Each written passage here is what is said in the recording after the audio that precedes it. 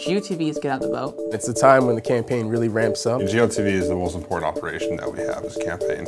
GOTV is the moment where we switch from finding votes to getting them to the polls. It's really the last push. The energy in GOTV, I think, is what makes it the most fun part of the campaign. GOTV is like the playoffs. All hands on deck. Crazy, fun, invigorating. Phones are ringing, people are running around, everyone's really pumped. It's a bit of controlled chaos.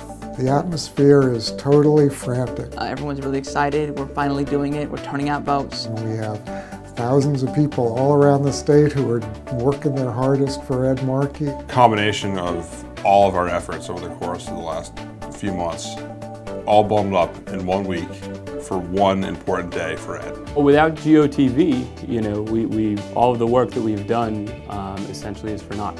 And it all comes down to now, really. We're not going to win by holding signs on street corners. We're going to win by knocking on doors. Ed is the only candidate in this race who supports the Affordable Care Act. It's one of the few things that allows me to have health insurance. I really believe that he has the values that embody Massachusetts and what we need for the country. I think we have a real opportunity for the first time in our nation's history to elect a senator that is a leader on climate change.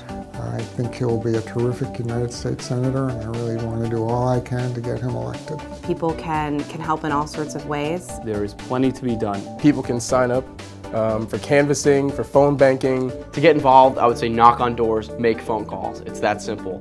GOTV is where we win. GOTV is now. GOTV starts now. It's now. Now. GOTV is now. GOTV is right now.